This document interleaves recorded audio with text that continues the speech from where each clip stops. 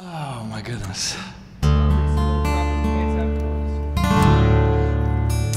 I mentioned when I was here last week that I travel a lot for my job, and I try and find places to play my music, and this has been such just a rewarding experience to come and play for y'all, and I was so thrilled to be able to come back. So thanks for bending the rules, and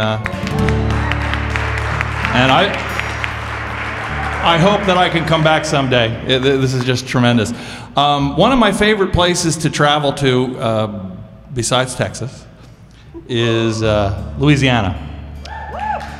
There's an old sugar plantation there that I visited a long time ago. It's called Shadows on the Teche. It's all restored. I don't know if you've ever heard of it. And you can visit there. And when I went there, I thought the name of it sounded like poetry, so I spent years trying to figure out a way to incorporate it into a song, and this is what I came up with. This is called Sweet Burning.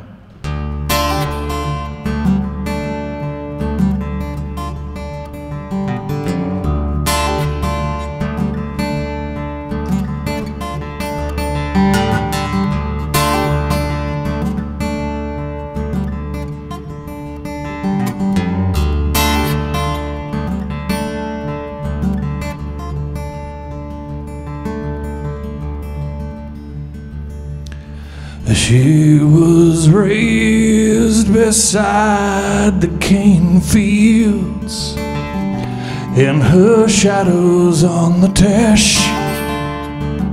You can feel black water rolling when you press against her flesh, and the talking drum beats, the dancer arches her back, and you're swallowed by her yearning. Her sugar's on fire, and it's a sweet, sweet burning.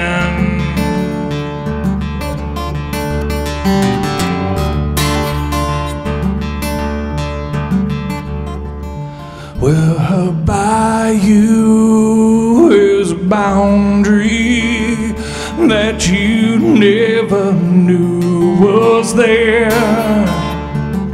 There's a trace of something ancient that she's wearing in her hair, and the talking drum beats, you feel your body react, and where you're going there's no discerning. Her sugar's on fire, and it's a sweet, sweet burning.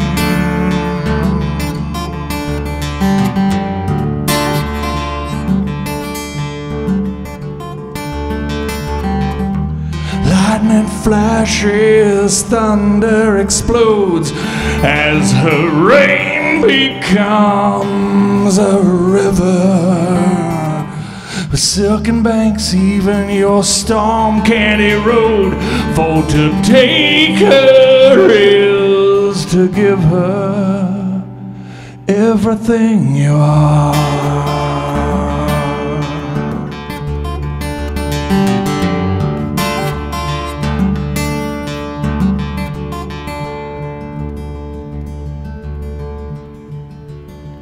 Now there's a mystery to those cane fields.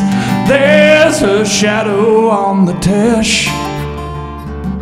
Just when you think you understand it, a memory takes away your rest, and the talking drum beats, the lonely night fades to black, and all you're left with is the yearning. Her sugar's on fire, and it's a sweet, sweet burning. Well, her sugar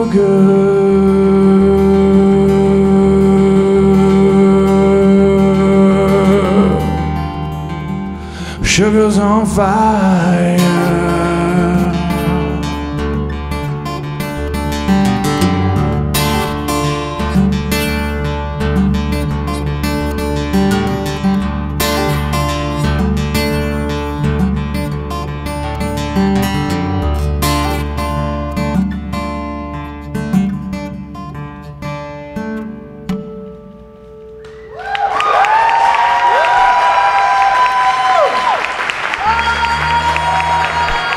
Thank you so much.